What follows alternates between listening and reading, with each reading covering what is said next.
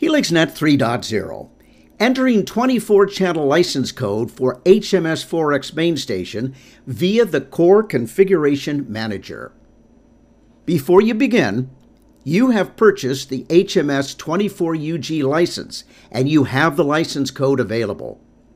The HMS4X main station you'll be upgrading must have an HLI ET2 module installed. The computer, laptop, or tablet must be connected to the HMS4X via Ethernet. Let's enter the HMS4X IP address in the browser of the device connected to HMS via your HLI ET2 module. Now enter the default username and password, admin.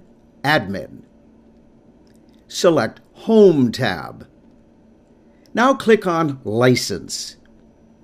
Enter the license code. Again, enter the license code. Click the check mark or hit Enter on your keyboard. HMS4X now shows 24 channels available.